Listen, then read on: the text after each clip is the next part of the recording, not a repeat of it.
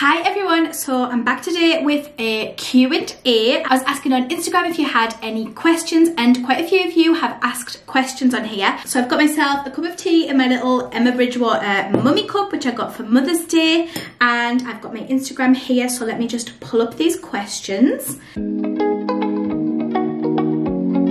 Okay, so first question is, how does self-care look for you when you need time for yourself?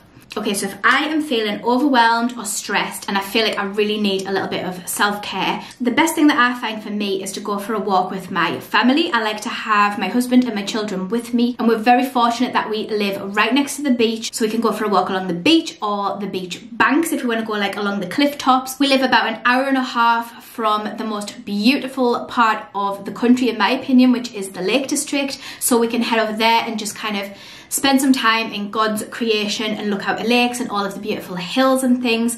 There's a gorgeous waterfall in the Lake District called Era Falls, which we visit frequently, and it's just such a calm and relaxing space. So if I have a choice, that is what I would prefer to do. We also have something called a Dean nearby, which is like a forest, the woods. I love to go for walks down there. So that's my favourite thing to do, usually with a coffee in hand.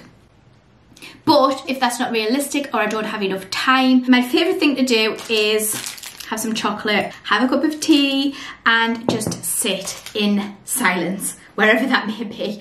Those are my two favourite things to do. And then other things that I like to do is maybe go for a drive, read a good book. Those are kind of things that I like to do for self-care. And I find that starting my mornings off with reading my Bible and spending time with God is usually key to keeping myself on track for the rest of the day. If I don't get to do that, I feel like I haven't had any self-care first thing on a morning. So I usually have self-care without even realising that's what it is, by having some devoted time with the Lord. I'm with the Lord all day, obviously, and he's always with me and we're always talking, but to have that specific time on a morning is probably the best self-care that I could ever have, or that you could ever have too. So I highly recommend carving out that time just to spend with him. Okay, hope that answered your question. Okay, how do you balance motherhood, family, working, and time with God? Okay, so I don't feel like I ever need to balance God into the equation. I feel like God is always part of my life. He's always there. The only thing, like I said in the previous question, is that I do try and carve out that special time with him on a morning, and that tends to be before my children and husband wake up. But if they are awake, I'll wait until everybody's sitting down eating their breakfasts, and then I'll pull out my Bible and I'll just read it while everyone's sitting and eating. And I usually enjoy my cup of tea then as well. And then my family with working, sorry, it's time to take out the tea bag. I'm just drinking this women's tea, which I had for the first time yesterday, and I actually really enjoyed it. It's actually really nice and refreshing, so I shall be enjoying this as we chat. So with work and family, this is something that I've struggled with for years. If you've watched me for a while, you'll know yourself. I've been into work, I've been out of work, I quit my teaching job, I've gone back into teaching, I tried office work, I tried being a stay-at-home mum, I've tried it all. At the moment, I do feel like I have a good balance, which is I work on a morning, and my youngest goes to nursery on a morning, so we don't kind of miss each other there anyway because he would be in nursery. So he's in nursery, I'm at work. When it's time for him to come home from nursery, it's time for me to say goodbye to my class, then I drive home and I pick him up from my parents' house because they go and pick him up from nursery. So I don't feel like I'm missing out on any time with him at the moment because he will be at nursery anyway, because in the UK you're entitled to 15 free hours of education, and most people send their children to nursery because it's really good for their social development and just gives a good kickstart to their education, ready for school when they turn 4. So I feel like I'm talking really fast and let me just have a sip of my tea.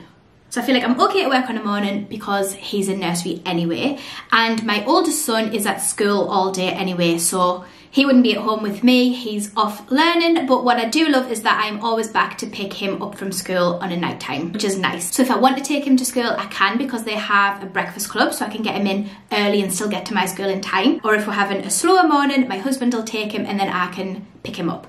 And then in September, my youngest will be starting school, so they'll both be at school all day, and we have considered whether I should go back to work at full time at that point or whether I should just keep working part-time. And the school that I'm currently at offered me a job, so I was there as a substitute teacher, but now they've offered me a job until the end of next school year. So that means I have the whole of the next school year from September this year till July next year, where I can work part-time, and then I can kind of still work on my YouTube on an afternoon and things. And if this grows to a level where I don't have to work, that is what I would rather do. So I'd rather have this channel as kind of a ministry, but this channel would kind of have to take off for that to happen. So for now, I'm just going to stick with the plan, continue working at the school I'm working at for the next year, and then we'll reassess kind of when that contract's up. So let me just check I'm answering this question. So yeah, I do feel like I have a good balance at the moment. Don't get me wrong, sometimes I feel like my workload is high and I'm not spending as much time as I'd like with my family. And sometimes I feel like work is low and I'm spending a lot of time with my family. And yeah, it's just kind of balancing those scales all of the time, but that's life, isn't it? Okay, so the next question is, what hobbies do you have? I feel like for years, when I first became a mum, I had no clue what my hobbies were anymore. It was like, what do I do with my life? And I think that's how I got sucked into MLMs with Arbonne, because I had nothing happening in my life other than being a mother, and that gave me something to do. So just be aware of that. If you're a mother, watch out for those MLMs because they'll be after you. But anyway, I feel like now my hobbies are pretty clear. So this, for one, is definitely a hobby, making YouTube videos. I definitely don't make a lot of money from YouTube, so this is totally something that I would consider a hobby, but hopefully will end up becoming more of an income for me. And you know, anyway, another hobby of mine is reading. I absolutely love to read. My favorite things to read are usually Christian related books. Sad, I know, but that's just what I love to read.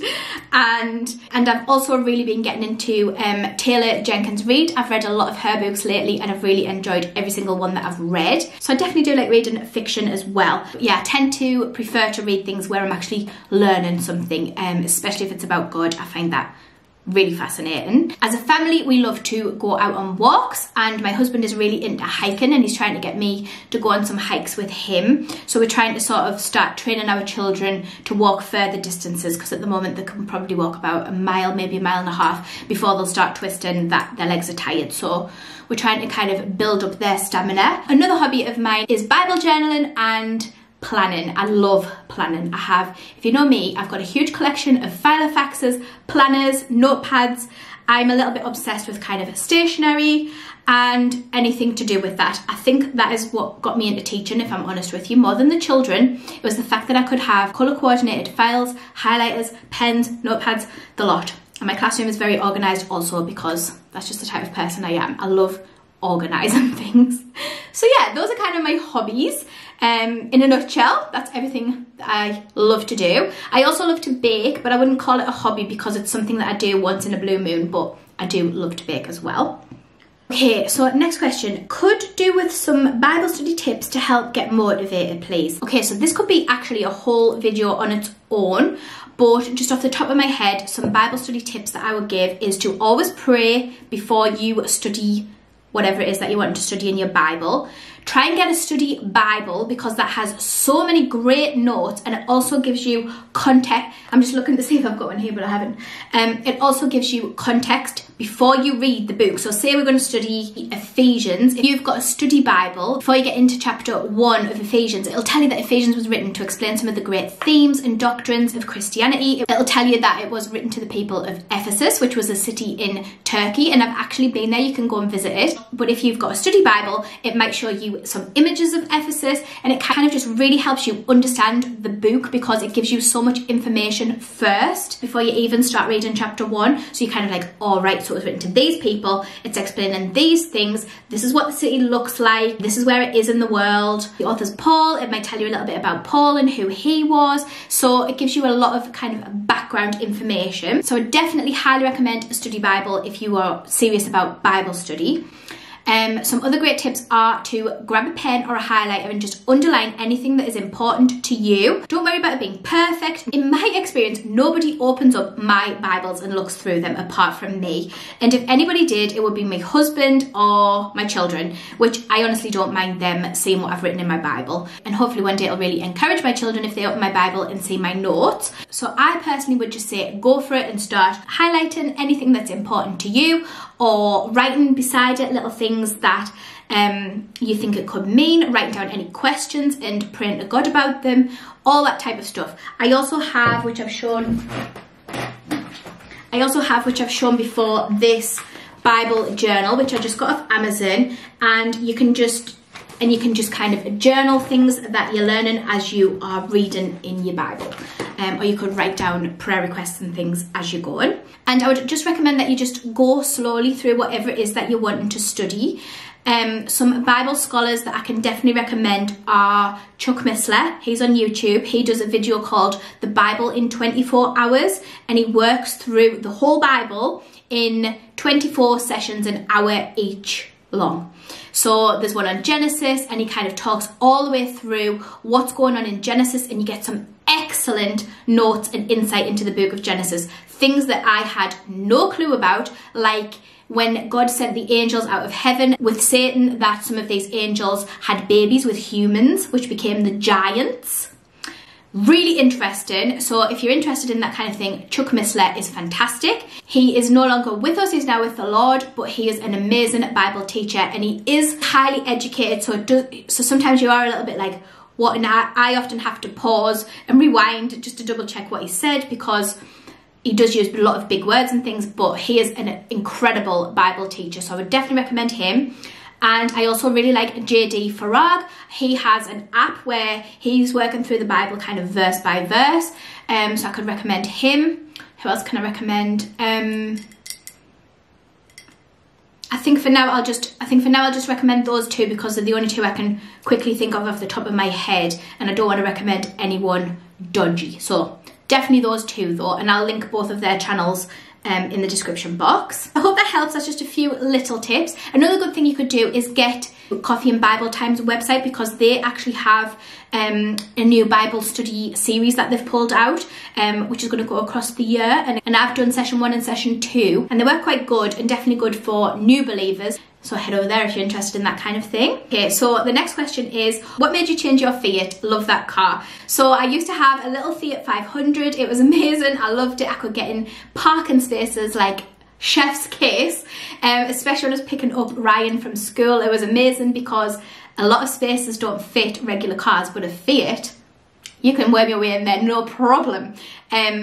So yeah, I did love that little car, but the problem that we had was that I am a mum of 2 boys, and now that I'm teaching, I'm lugging a lot of bags back and forth, and my children often, when we go for walks, want to take their scooters, want to take their bikes and toys and things with them. So it was just a very tiny car for a mum, but it was fantastic. And if it was just me running to work and back, that would be my car. But yeah, we have changed, and I've now got a Grandland with a humongous boot, which is just incredible. Okay, so the last question I'm going to answer is, could you talk about how you got back into reading and finding time to read, please? Okay, so I had a period of my life where the thought of picking up a book was like, well, when on earth am I supposed to do that? I have no time to do this. But what I started to do was keep it beside the chair that I often must sit in the living room. So every time I was sitting in that chair, there was the book that I was currently reading. And more often than not, I would pick it up just like you do with your mobile phone. When you see it sitting there, you just pick it up. Now that my children are getting older, it's easier. It is hard when you've got little young ones, because they want your attention most of the time. Now I find my children like to play Lego. They like to play with the car mat and with the little cars, and they want to play with each other, which is really nice. So it gives me some time where I'm still in the room with them, but I can read and I can still answer their questions and everything, but I have time to read my books now. So yeah, if you've got little ones, it is tricky, and don't worry, you will find time again. And like I said earlier, I've just got a habit now of where I wake up and immediately make myself a cup of tea and then start reading my Bible. So that's how I stay consistent with reading the Word of God. Okay, I'm going to finish this video here because it is getting quite long, and I know my camera card is pretty full as well, so I don't want it to cut out. Okay, thank you so much for all of your questions. I really appreciate that you took the time to ask them. If there's anything else you want to know, please just message me on Instagram. I'm at The Faith Lady, and I will try my very best to answer those questions for you. But I hope you've enjoyed this little Q&A, and I will see you next time. Please don't forget to like this video and subscribe. See you next time. Bye.